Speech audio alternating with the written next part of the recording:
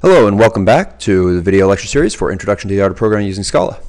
In this video I want to show you the do-while loop and do a little example with it. So the do-while loop is very much like the while loop, except for the fact that it is what's called a post-check loop instead of a pre-check loop. So to understand this, go ahead and write a little Scala program inside of the REPL. And let's do something like this. Var I equals 0 while I is less than 10. I'm going to put this all in one line just because in the REPL it's going to be easy to go back up to it. I would not recommend this format if you were writing this inside of a file.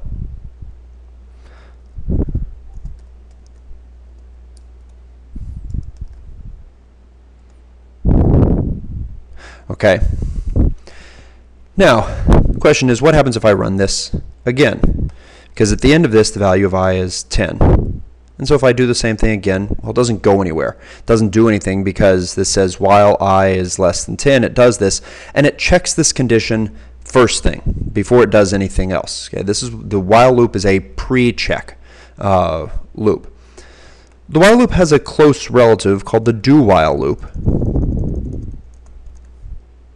And the difference between the two, as the name implies, first is that it has a do and a while, and you have the statement or the block of code that you want in between. And once again, normally this would be spread across multiple files, but it's going to be easy for me in the REPL to just hit the up arrow and get a single line. The difference between the while loop and the do-while loop is that while is basically in the order you read it. The while loop, the condition's up front and it gets checked before the body. In the do-while loop, the condition is here at the end and it gets checked after the body has been executed.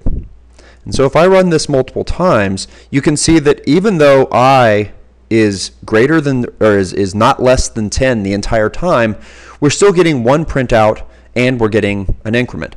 And this is because the do-while loop, the body always gets executed at least once, and then the condition gets checked to see if it should happen again.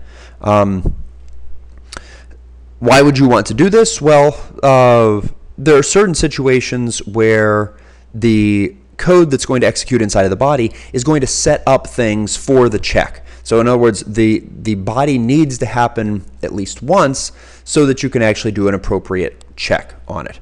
And you can do that type of thing with a while loop if you set up your variables so that you're guaranteed it's true the first time.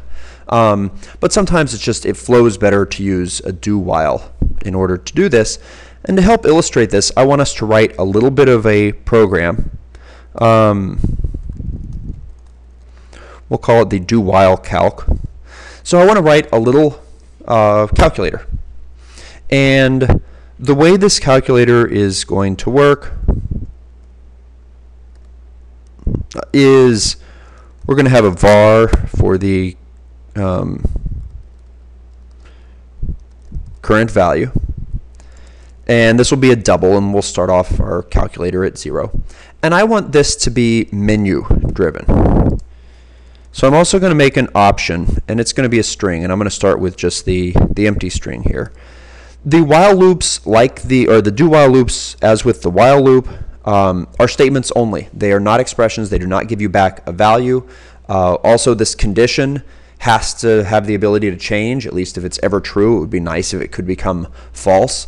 And for that reason, you need to have some mutation in here. And so typically when you're using while loops or do-while loops, you're going to have vars involved. Not always, because it's possible that the mutation is happening like in input, and what you're doing is you're just reading more lines and you're not mutating values. But most of the time, you are going to be mutating values.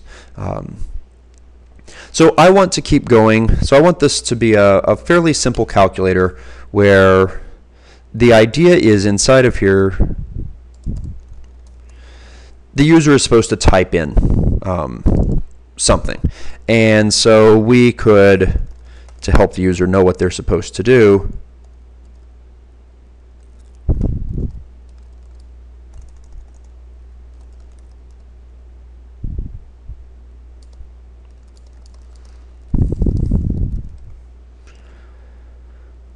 How about we go with plus, minus, I think I can probably do this on one line.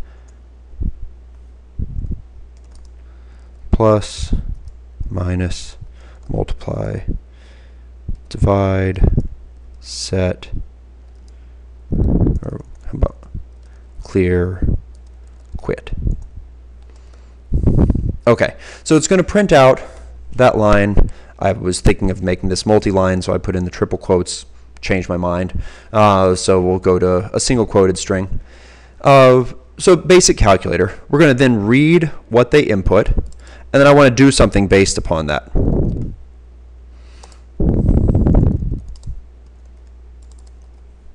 Okay. So I have different cases in here. Case for the string of plus. And actually, let's call this on option.trim.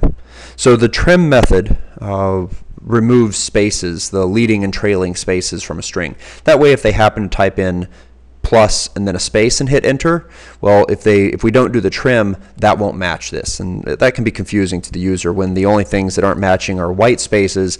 Because the white spaces aren't so highly visible, it can confuse them.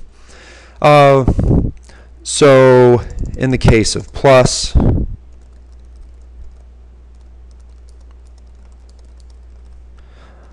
we're going to ask the user to enter a value to add in.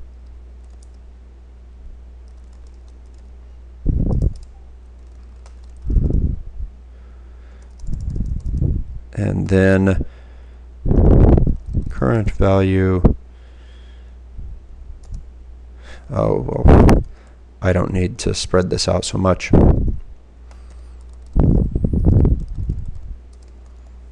Okay, so take the current value and add in whatever is read that they typed in. I'm going to have very similar code for my minus, multiply, divide. As I've said before, this whole copying and pasting code like this should make you feel a little uneasy. And so one thing that you might be thinking about is the question of how could you reduce this? Okay, if you look at what it is that I am doing here, what things are actually going to be different between these, and are the differences small enough that you could consider trying to do this in, put it in a single function or something like that to basically abstract it so that you don't write the code multiple times. In this case, it's only 2 lines of code, and I made changes to both of them. So it's not clear to me that it's worth attempting to do any type of abstraction. But you definitely could. You definitely could have it, since all I changed was one word inside of here and then the symbol here. I could make a function that I pass 2 things into, a string and a function. And the string would be appended to the end of enter a value and printed, and the function could be used to get the new value. Let's do something else in here as well. Print line. This is just for usability.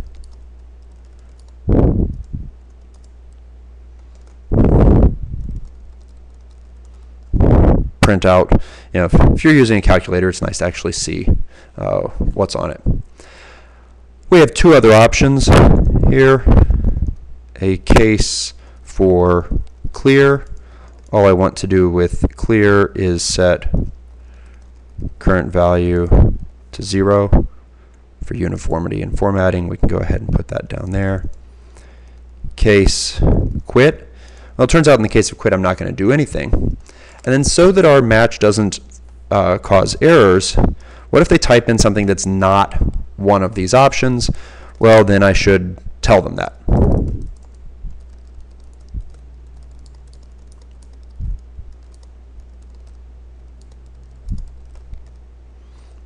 Okay. Now, why do I want this to be a do-while loop? Well, the reason is fairly simply that I need to print out this menu and have them type in something at least once. Okay.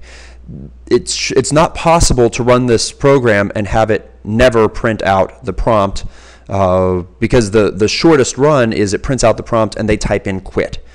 And this is significant because of what goes down inside of our condition here. While what? Well, while option is not equal to quit. Okay. So if they ever, let's actually move the call to trim to there. So if they type in quit, it will stop. As long as what they typed in was not quit, it will repeat the actions. And so let's save this.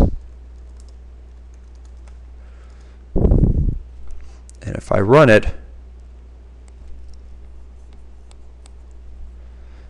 I can say plus 5. Okay, and now I have a value of 5 times 4, and we have a 20. Minus 6 divided by 7, and you can see how that works. If I clear, we go back to 0. If I type in quit, the program exits out. Okay, so we've just written a simple little calculator using a do-while for the repetition.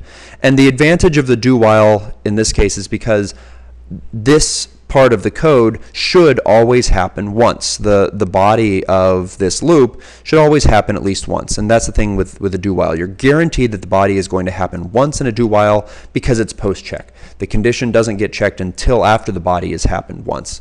Whereas if this were a regular while loop, it's possible the body might never execute if the condition was false the first time because it's a pre-check. So there's a brief introduction to do-while. And a short example showing you how you might use it in a menu-driven text program. See you soon.